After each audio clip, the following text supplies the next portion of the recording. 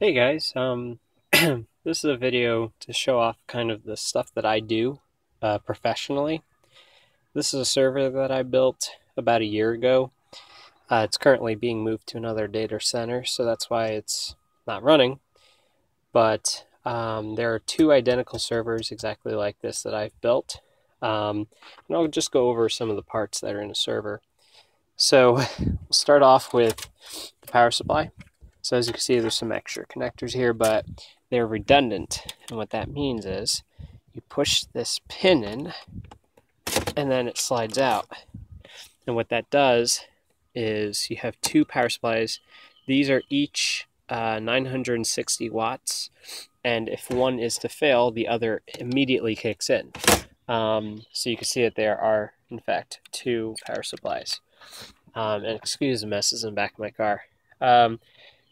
I use ESXi, and it boots off of a flash drive.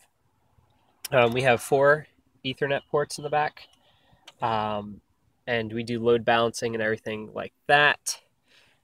Now, for expansion slots, this is called a RAID card. Now, I don't know if you guys are familiar with RAID, but RAID is basically an array of redundant disks, so you can have multiple drives fail before you lose anything. This card is very expensive. This is a Rika, so if you look it up, search up an Rika card, and you'll see.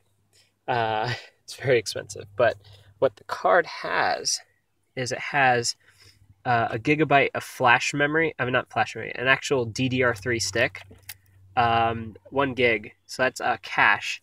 Of course, it's got its own cooling fan, and then it has all these connectors. So now what these connectors do is it actually allows 4 hard drives. So if you think of 4, 8, you got 12, 16, 18, there we go. Oh, 24. So we got 24 drives. Now those connectors have them all twist tied down. They all go back to what's known as a backplane. Backplane, blackplane, I don't know, whatever the fuck. So these connectors, they're very straightforward. They just connect in. Other setups I've done, there are 4 tips on the other end of one of these, and you have to wire them up in series. I've done those as well. They would come into like regular SATA connectors like this. I had solid state drives in here, so that's why those are there.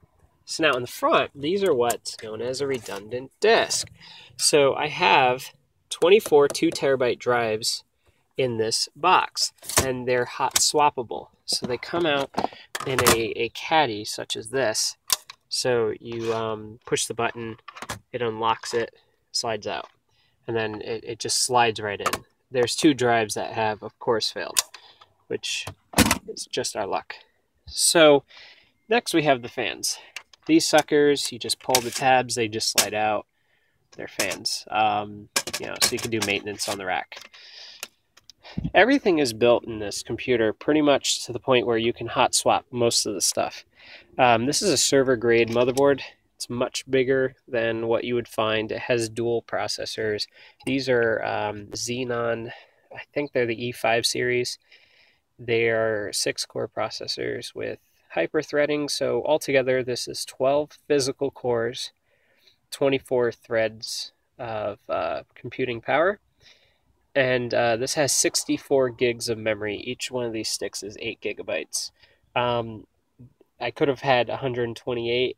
The budget went a little tight, and we didn't do that. So that's that. But yeah, this is what a server looks like. This is a 4U box. It's expensive. That's all I can say. And I'm proud of it because I built this.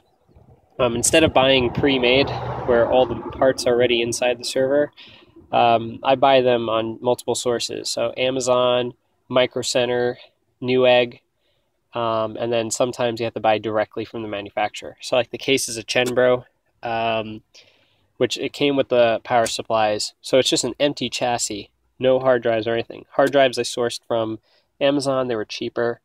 The Rika card was from Amazon. The motherboard was from Newegg. Processors were from Micro Center, I think. But, this is very expensive to build, and I built it.